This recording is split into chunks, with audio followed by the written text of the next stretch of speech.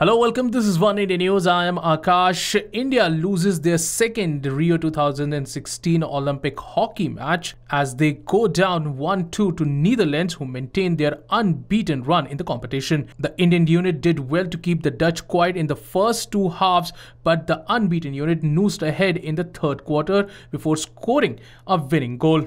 India fought back with an equalizer in the third, got plenty of chances towards the flag end of the fourth, but were not able to find the back of the net with penalty corners which came their way. India now takes on Canada in the next match, and they need a win badly so that they can get a favourable draw in the next stage of the competition.